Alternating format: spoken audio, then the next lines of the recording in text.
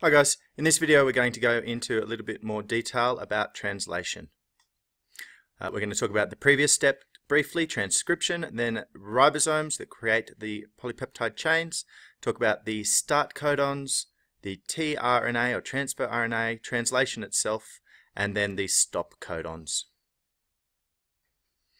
Okay, so firstly transcription. This is the step that occurs just beforehand. It occurs inside the nucleus where a strand of messenger RNA is made from the DNA template. This strand of messenger RNA codes for a polypeptide, and then it comes out of the nucleus to the ribosomes where this polypeptide is going to be made. We're going to talk about the start codon, but before we talk about the start codon, let's talk about codons in general. So a codon is a sequence of 3 base pairs that codes for a particular amino acid. Now, the start codon is a 3 base pair sequence that is at the beginning of the mRNA, and it tells the ribosomes where to bind onto the strand of mRNA, where to bind so that it's at the start rather than at the end of that, or in the middle for that matter, of the mRNA. So this then starts off this polypeptide, or the peptide chain, a peptide being a string of amino acids. Now this start codon is always the same, AUG, so adenine, uracil, guanine, and codes for the protein methanione. Now we'll just talk about tRNA because that's going to be important shortly. So tRNA is also a RNA strand, the ribose nucleic acid, but different to the messenger RNA, this transfer RNA is a strand that brings the amino acid into the ribosome. Now it has partial bonding throughout the RNA, which gives us this distinctive sort of kind of like a 3-leaf clover shape. And at the end, or on the top of that 3-leaf clover, and the bottom in this picture, you'll see that it has an anticodon. So we talked about the codons before, coding for the amino acid. The anticodon is the complementary bases for that codon. So, and they mix together. So you can see that we've got the CUC here, cytosine uracil guanine. So that guanine adenine guanine anticodon then has the affinity for that on the mRNA. Now at the other end of the tRNA, we have an amino acid, and in this case the amino acid is leucine, and there's in humans there's 20 different amino acids. If you do a bit of maths there, you'll see that if we've got 4 options for 3 different things, there's going to be more than 20 possibilities for the anticodons. So what this means is that there are multiple anticodons that code for some amino acids. Okay, now let's get into the translation, or the actual polypeptide synthesis. So this occurs in the ribosome, and we can see here we've got the ribosome, we've got our strand of mRNA, messenger RNA, and we've got our tRNA.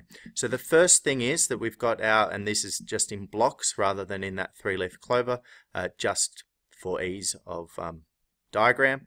So we can see we've got our anticodon on the bottom and our amino acid at the top.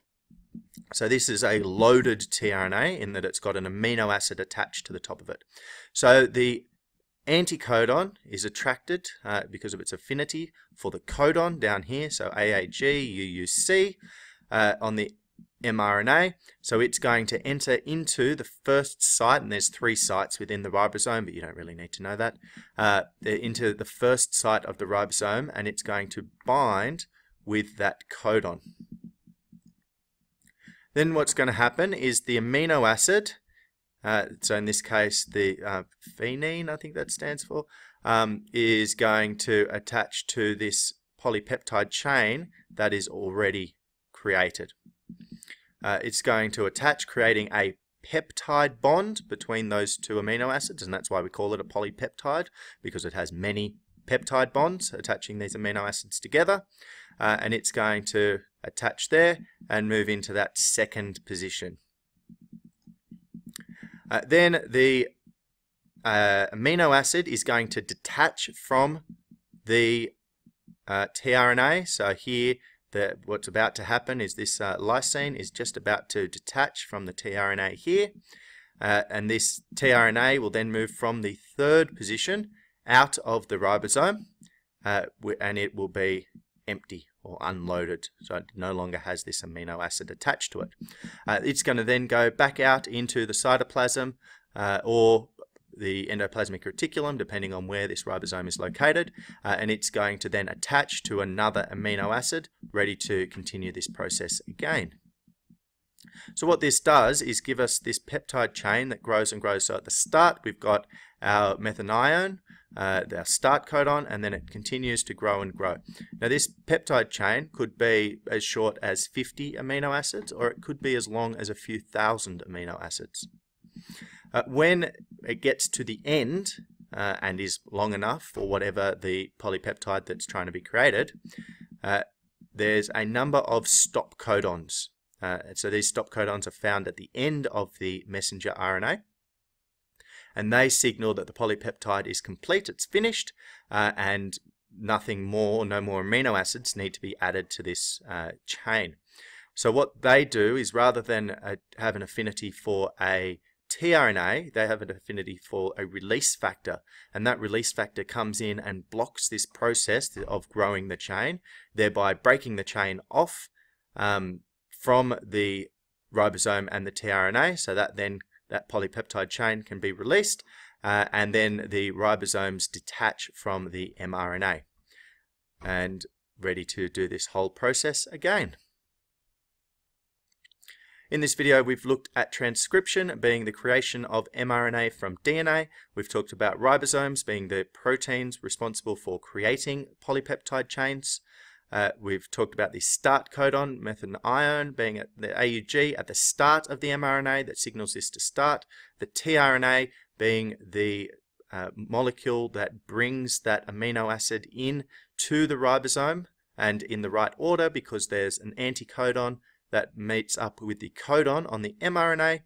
The translation process being that it brings that amino acid in, the amino acid forms a polypeptide bond with the chain that's already started forming, and then the tRNA leaves the ribosome until we get to the stop codon, which codes for a release factor, which comes into the ribosome, blocks everything up, breaks off the chain, and then the ribosomes detach.